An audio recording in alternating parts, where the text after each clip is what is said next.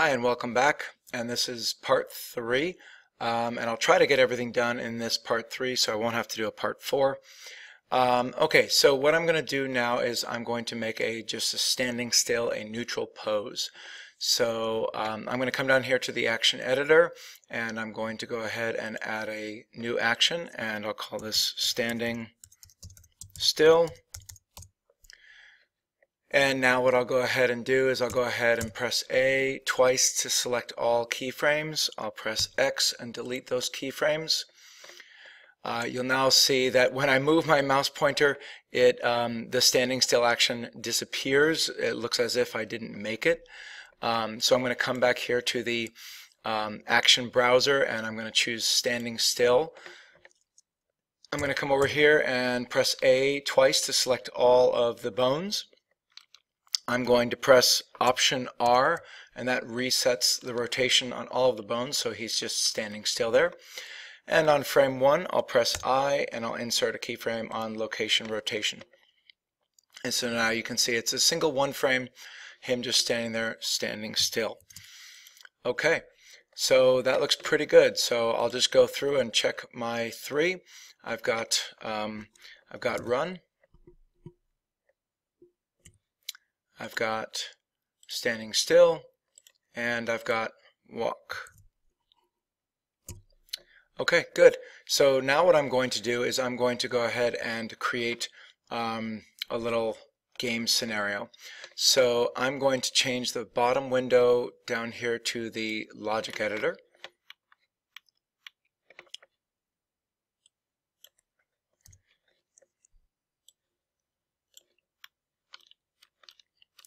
Okay, so I've got the armatures selected, and what I want to do now is I'm going to come over here, and I've got my sensors, controllers, and actuators. So I'm going to say add sensor, and I'm going to make it a keyboard sensor, and I'm going to hook it up to the W key, so that's going to be my forward, and I'll name these, of course.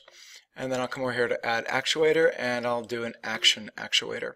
And I'm going to go ahead and wire those up, and it creates an AND controller. And so I'm going to come right here, and then in this blank box I'm going to click, and I can choose whichever one I want, and I'm going to do walk. I'm going to rename my action walk. And I don't want it to just play, I want it to do loop stop, and that way the action will loop forever until it stops.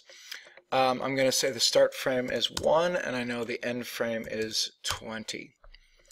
Okay, so now if I go ahead and let's see if this works. If I press play and then I press W, you'll see that the character is walking. And if I lift up, you'll see that he stops. Okay, good. Okay, I'm going to continue on. I'm going to go ahead and collapse these right here, and I'm going to go ahead and add in another one. So it's going to be another keyboard sensor, and this is going to be for the run. So let me add in another action. So W is going to move this character forward, and I think I'm going to have it be that if you press Shift W, the character will then go ahead and run. So the key is going to be W. But I'm going to come down here to where it says first modifier, and I'm going to press the Shift key.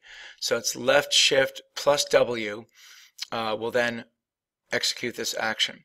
So I'm going to wire that up, and I'm going to choose run, and I'm going to make it be loop stop, and the start frame was 1 and the end frame was 10. Okay, good. I'll name this run action. Okay, and this will be Shift W. Okay, so let's press play and see how that goes. So W makes him walk, Shift W makes him run.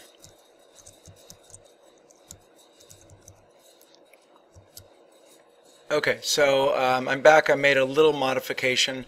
The little modifier button wasn't working very well, and maybe that's something that I need to spend a little more time on and figure out. So what I did was I basically made the keyboard sensor over here, I made it to be the letter Q. So now when I press the letter Q, he runs, and then when I press W, he walks. So I'll press play. So this is me pressing W, and he walks. If I press Q, he's going to then run. Okay, so that looks pretty good. Okay, now I want to give him some actual movement. I want the character to actually move around in 3D space. Right now we just have him doing the animations, but he doesn't actually move around. So I'm going to come over here and I'm going to say add actuator, and this is going to be motion. And I'm going to, the motion is going to be a simple motion, and I'm going to need 2 of these. And I'm going to wire up the motion to the W key. So that way when you press the W key, he does 2 actions. He does the walk action, but he also moves forward. And so forward for my character is on the negative Y axis, so I'm going to type in something like negative 0.5. We'll see what that looks like. Okay, so that's a bit fast, so I'm going to do negative 0.05.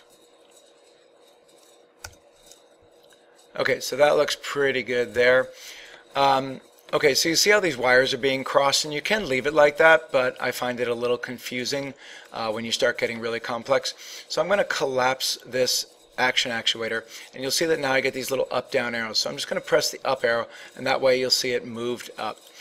Alright, so this is going to be, I'm going to change the name, this is going to be move forward.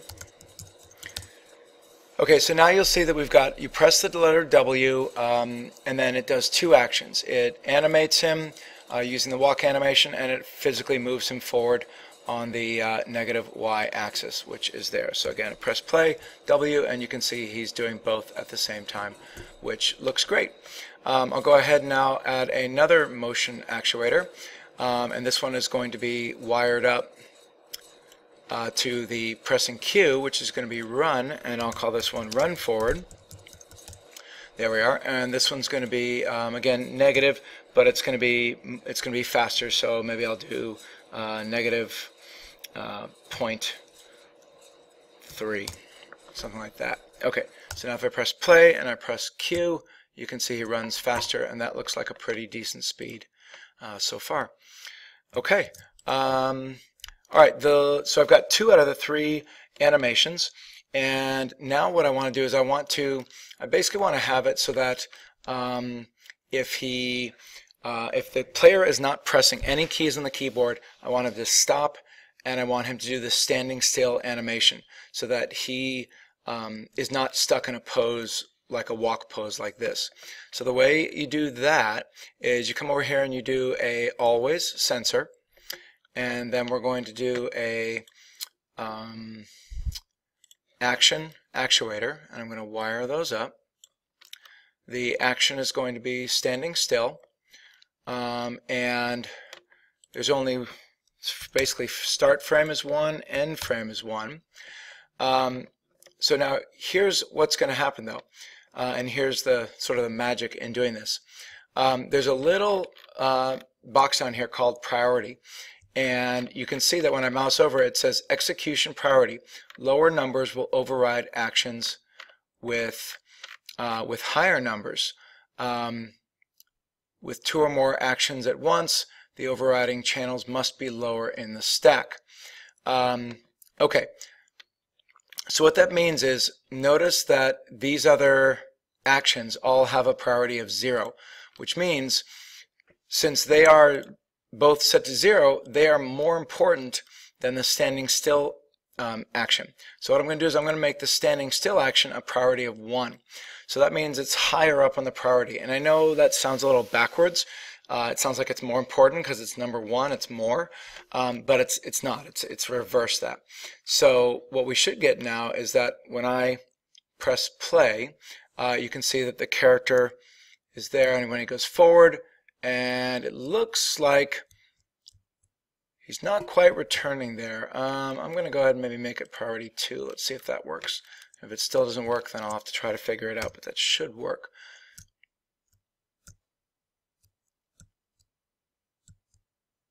Okay, so I'm going to have to do some figuring out. That should have done it, and that may be because I have 3 actions here. Let me just do that there. Yeah, so I'm getting kind of unexpected results from what it should be doing. So let me tinker around with it for a minute or two, and then I'll be right back. Okay, so I'm back, and to finish up, the good news is I figured it out. Okay, so here's what we need to do. I've created the action. So I set the priority for the standing still. I set that to priority of 1. And you can see that if I open up, so my walk action is set to a priority of 0, which means it has a higher priority. My run has a higher priority. And again, it does sound backwards, saying a higher priority with a lower number, but that's the way it works. So the way it is now is if I press play, he starts off in a standing still pose, and when I walk forwards, he stays in that walk pose. He doesn't return back to the standing still. So what I need to do is I need to come over here to the always sensor, and we have these 2 little buttons here. The first one is called true level triggering, and the second one is called false level triggering. We want to set it to true, so we're going to click on the very first one. And now when we go ahead and press play, he starts off in the standing still pose, and I can walk, and then when I lift up on W, he returns back. So it's literally, Blender is basically saying when I press W, the walk action takes on a higher priority, and it says it's more important. And that's because, again, the priority is set to 0. It's a higher level of priority. It's more important, and so it overrides the standing still action. So there we are. Okay, so that is pretty much it. We now have a character that can do 3 different actions. So try this out, have fun, and enjoy.